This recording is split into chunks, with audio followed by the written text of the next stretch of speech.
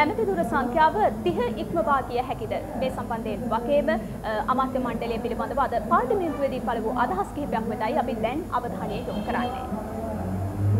තියෙනවා මම කනගාටුයි කියන්නේ මම දැක්කා අද පත්තරේ විශාල කරුණු තියෙනවා කැබිනට් එකේ කවුද ඉන්නේ නැත්තේ කියලා. කැබිනට් මණ්ඩලයේ සියල්ලම ඇමතිවරු කැබිනට් පිට ඇමතිවරු නියෝජන පත් කරාන් පස්සේ මම පාර්ලිමේන්තුව ප්‍රකාශයක් කරන්න. මොකද කැබිනට් මණ්ඩලයේ වග කියන්නේ පාර්ලිමේන්තුවට. කැබිනට් මණ්ඩලය කවුද දැම්මේ නැද්ද කියලා. සමහර කාරණා අපි ජනාධිපතිතුමා එක්ක සාකච්ඡා කරගෙන අපි වෙන වෙන මත තියෙනවා. මට පුදුම වුණේ මේ මං එව්වේ නැතිනම් උත් එවලා තියෙනවා. මම දැක්කා මේ අපේ විජිත මුනිසොයිසා මන්ත්‍රීතුමා ගෙනා මං එව්වේ නෑ.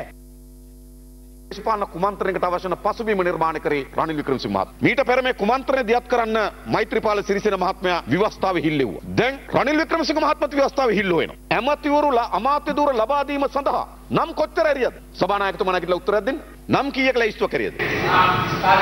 35ක ලැයිස්තුවක් කරියා. දැන් වාඩි වෙන්න. විවස්ථාවේ මොන ප්‍රතිපාදන යටතේද අග්‍රාමාත්‍යවරයා නම් 35 කරී?